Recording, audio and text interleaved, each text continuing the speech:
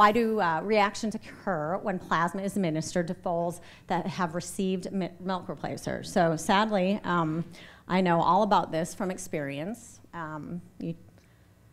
So just for those of you who are sort of not familiar with plasma administration, things like that, you might wonder why are you giving all these foals plasma anyway? So one of the main reasons is failure of passive transfer, obviously, if the mare didn't have good enough colostrum. But the vast majority of these, we are giving hyperimmunized plasma to some of these foals just to give them an extra antibody boost when they are neonates, and just protection against common, neonatal issues like rotavirus, rotacoccus, clostridium, salmonella.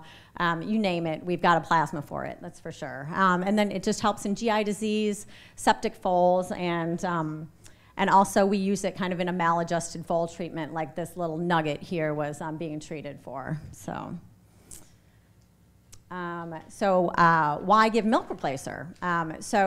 I'll let Dr. Haywood in a few segments from now kind of explain this more, but if the mare is NI positive, it just means the foal can't drink the colostrum because it has antibodies in it that will destroy the foal's red blood cells, and so you have to keep them muzzled and give them something else to eat while you're milking that colostrum out of her. And maybe it's just a maiden mare with insufficient production or delayed milk down, and you just need to keep calories on board that foal while you're waiting for her to kind of come into her milk a little bit. So.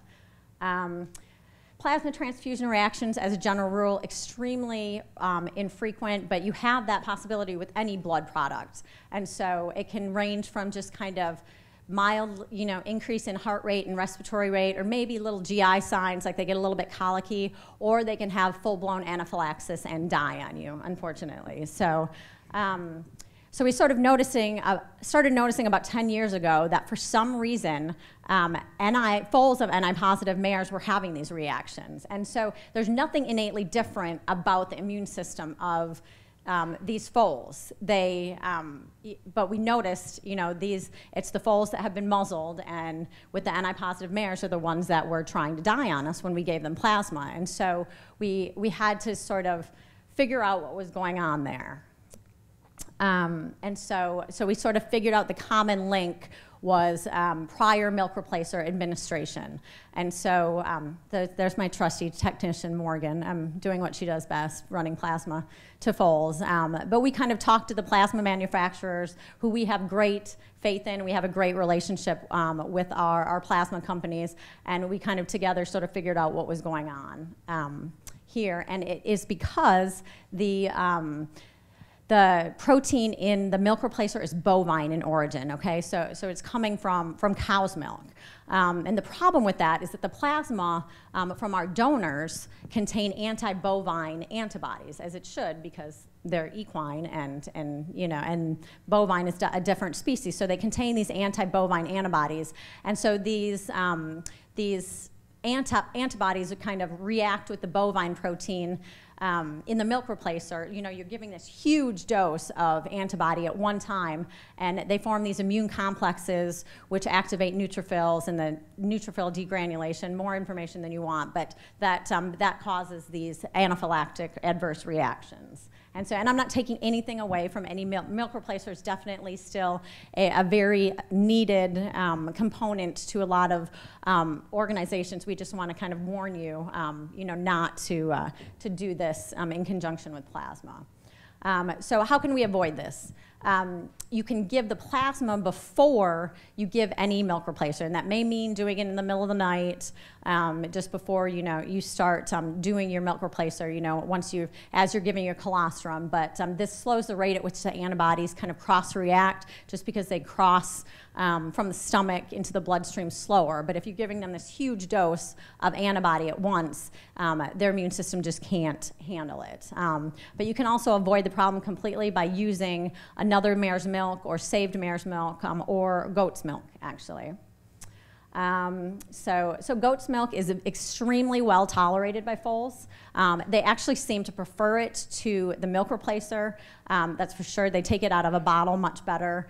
You dilute it 1-to-1 with water to kind of avoid constipation, because that's the one thing I found that it actually will do a little bit. But if you dilute it, it actually does pretty well. And it's more osmotically similar to mare's milk than the milk replacer is. And this is my little nugget, my youngest, mini-me, a couple years ago with her friend, a goat. And so people ask me a lot, why are there no reactions with goat's milk? You know, it's also a foreign protein to the equine immune system. Why are we not having reactions with goat's milk? And I can tell from experience, we definitely don't have the reactions with goat's milk. We've done hundreds of them, and they've been just fine. But even though the physiology is not completely understood, but we think it has something to do with the different composition of the caseins, the proteins in the different milks. Like the bovine caseins are definitely, the composition is thought to be more allergenic, and they find this in humans as well, that cow's milk is more allergenic than goat's milk.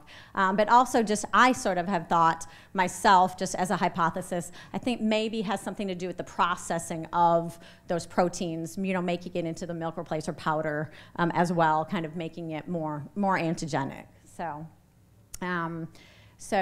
Conclusions, so just don't give plasma following administration of any milk replacer product, and give the plasma first, or you can just use, like I said, mare's milk or goat's milk. And there's one of my favorite pictures of a foal getting plasma. He's not sedated, he's just sleeping. So at any rate, and that's it, I think. Thanks, Dr. Metcalfe.